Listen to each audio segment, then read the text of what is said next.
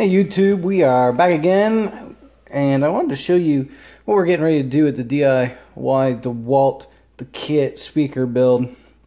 You can see I've glued in the boxes. I am going to still run more around the outside of these boxes to caulk up all the outside, and maybe even throw some spray paint in. I'm not sure. If you do notice, I do have these clamped down with a piece of wood.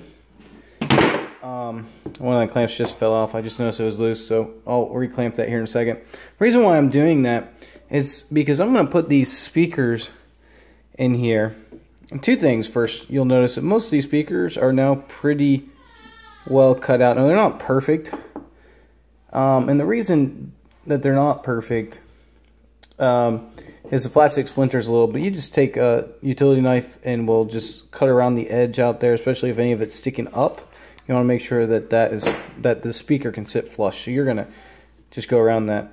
We're gonna put these speakers in, and when we put these in, we're gonna screw the screw holes in. We're gonna make sure they're straight as they can be, and we're gonna mark with a drill bit and screw some pilot holes in to make sure that the screws can go in there. The reason why we're clamping it is although the glue will hold it in place, it will not hold it for pressure.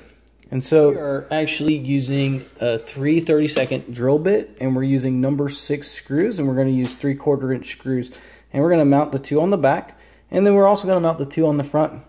And these same screws and same drill bit will be used for the hi-fi woofer when it comes in. Unfortunately, that's not in yet. And so we're going to at least start wiring these and cutting out the hole for the port.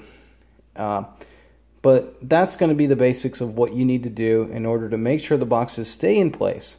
Once again, the reason why we use these boxes, I just want to reiterate the reason why we're using internal boxes for each one of these little speakers is because that size box is the right sized internal volume for the sound that we're trying to reproduce. Now, the sound that we're trying to reproduce is down to 200 hertz, okay? And so we want good sound to 200 hertz. I use a program called WinISD, which allows me to model low-end frequency to what I can get with this.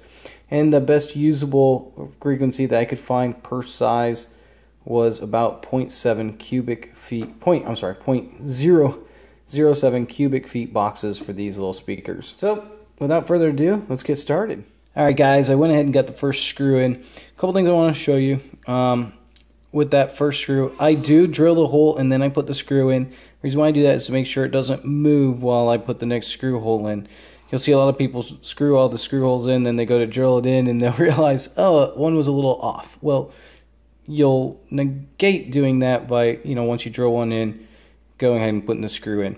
One thing I do want to remind you is when doing this, don't push down really hard on the drill. If you push down really hard on the drill, as soon as you go through that layer of MDF, which is only 1/4 inch thick, your drill's going to go right on down. You're going to damage the speaker. So just go very gently and very slowly until you're through. Alright, once I finish with all 8 of these, I will show you what that looks like. Alright guys, I just want to show you this. I got both screws in. Once you get the 2 screws in, you can go ahead and drill both these screw holes without having to worry about it moving. It shouldn't, at least with number 6 screws, because number 6 screws grab onto that and they have to drill into the plastic a little. I chose number 6 because of that, so that helps. And I'm just using 3/4 inch length, okay, so nothing too crazy. You could use a 1/2 inch as well and you'd be fine. And then we'll get this speaker done and I'll show you what that looks like. Alright, thanks guys. Okay guys, here it is with the speakers installed. You're going to notice that all of the screws are in there on each one of these speakers. Each one is in their individual box. From the outside you can't tell that, but from the inside you can. And the same with the back. Alright, this is a bipolar speaker piece. One thing I do want to warn you about with the screws real quick, when you screw these in, screw them in nice and easy. Don't just put it on full choke and just zoom right in. If so, you're bound to strip out the wood, and you don't want to do that. You can fix that, but it's a pain to do. So just try to be smart about it and go in very gently. And we will have the hi-fi woofer, and it'll be right here in the front. when we finally get to that. Okay, guys, I hope you enjoyed this, and we will see you soon.